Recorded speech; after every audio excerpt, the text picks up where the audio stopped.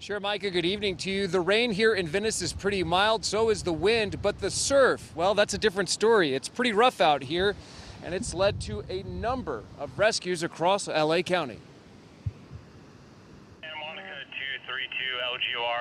Lifeguards at Venice Beach were plenty busy Friday despite the incoming storm. Today, the weather's been changing so much. LA County Fire Department lifeguard Captain Spencer Parker says the swell direction has been coming from the south, creating 5 to 6 foot waves. Not uncommon, but not necessarily comfortable for him and his crew. Bigger the waves, the bigger the rip current, and in Venice Beach, you know, with the waves we have right now, we've been making a lot of rescues today, actually. In fact, 10 rescues in just a couple of hours. That's because of the rip currents. Yeah, that's because of the rip currents. Yeah. Hold on a second.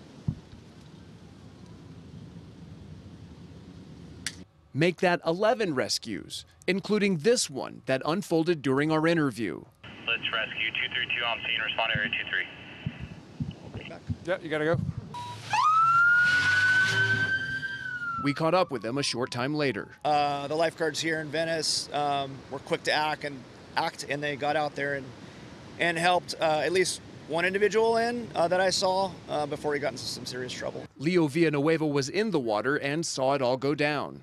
There was an older man. He was getting, I guess he was really far, like almost towards where that big wave is coming out right now. And yeah, the guy was running in there. Yeah, you don't even realize it. Like, I feel scared whenever I put my head underwater because you already feel the water pulling like really hard. Fortunately, the stranded swimmer was pulled to safety. Other beachgoers say they know the feeling. You could feel how powerful it was. Absolutely, it was super powerful. I felt like at any point if I had swam any deeper, I would have gone under. So while the weather may make for a mean surf, you may want to think twice before diving in, unless you're a really experienced swimmer. But we're prepared. We're going to be well staffed tomorrow. Storm or not, business as usual. Yeah, business as usual. We love it. It's like we're working in Hawaii. I'm sure there are a lot of surfers out there eyeballing those waves, but officials say there are other concerns. There's the potential for thunderstorms and lightning. There's also concerns about high bacteria levels should these storm drains back up and flow into the water, creating unhealthy conditions. Bottom line, if you can sit out this beach day this weekend, you should probably do so. Reporting live in Venice, I'm Fenoglio. I'll send it back to you guys.